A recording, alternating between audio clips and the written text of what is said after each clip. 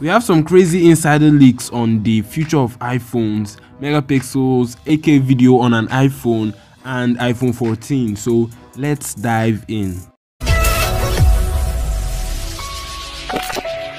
Despite the fact that we are still in the iPhone 12 series and the iPhone 13 series are expected to be released around September this year, we are already receiving insider information concerning the future iPhone 14 and iPhone 15.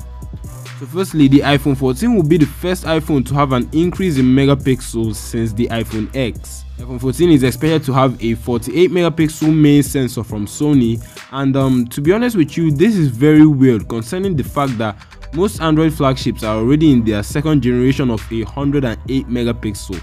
Samsung is going to release their 200 megapixel ISO cell this year.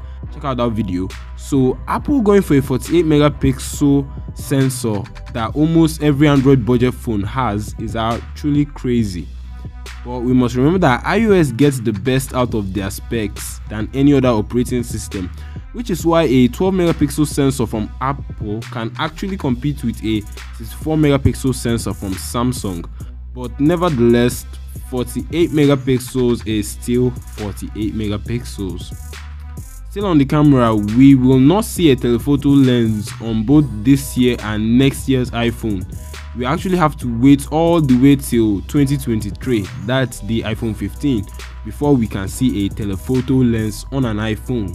Shout out to Dorky Minds, he actually lost his YouTube channel and he's starting all over again, so check him out in the description. Also, the iPhone 14 will still have the notch on it again, similar to the one I spoke about on my iPhone 13 leaks video.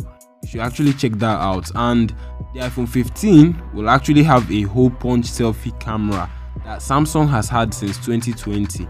So yeah, the notch is still on the iPhone 14. Last but not the least is 8K video. Now let me just say it, yes, Apple is working on the 8K video capabilities for their future iPhones, just that it won't be seen this year or maybe even next year, because the leaks I've got, some actually suggest that 8K video recording will be seen on the iPhone 14, some say that it will be seen on the 15, but either ways I'm pretty sure that it's not coming on the iPhone 13 this year.